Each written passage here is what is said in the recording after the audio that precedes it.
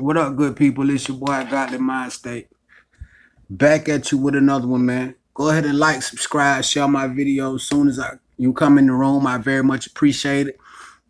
I very much appreciate your time as well, man. But we got your boy, President 45, Donald Trump. You know, he came under numerous accusations of him behaving inappropriately with the opposite sex. And, you know, it surprised me.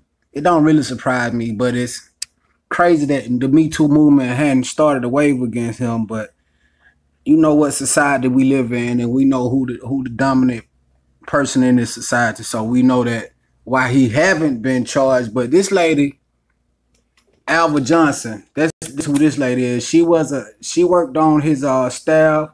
Let's see. She worked on his election campaign in 2016, but now she's coming out. She came out in February with a lawsuit saying that he kissed her without her consent. So let's see the kiss and see what's going on with this, and then we'll get back to how I feel about what's going on. And that's what's my family for 8 months for you. Oh, thank you. 8 months for you. We're going to get you in February. Baxter, Indiana. I'm not going to see you. She didn't look mortified to me at that point in time, but hey, maybe she was keeping it cool and keeping her composure.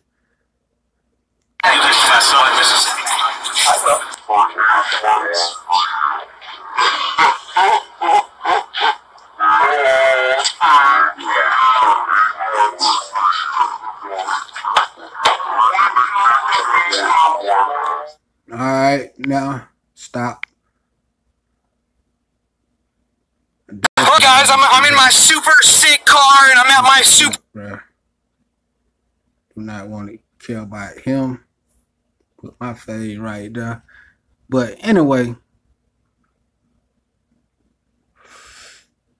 the reason she said that she joined the Trump campaign in the first place was for the simple fact that she was a Democrat, but she was tired of the way that, you know, Obama played every fucking body that started out the base of his support. You know, we thought that he would have did something substantial for the people who put him in office or whatever, but there's another dirty trick that they pulled on us, but they can't pull it again.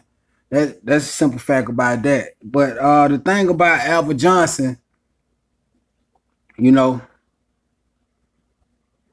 that's a tough situation, man, because I'm definitely inclined to believe that she did not want a kiss from that motherfucker. So by law, by the letter of the law, and by definition, that's fucking harassment. But will she get anything out of this? Man, Trump, maybe she'll get $20,000, $30,000 out of it. I don't know. I doubt it. I don't see how. If he, you know, the lady that he actually raped, if they ain't get nothing from him, I don't see that lady getting nothing from him either. But I don't give a damn either way. It was a little peck on her cheek, but it like I said, it probably was definitely unwanted. So I don't care either way. It's your boy, Godly Mind State. Like, subscribe, share my video. Let me know what you think about this situation.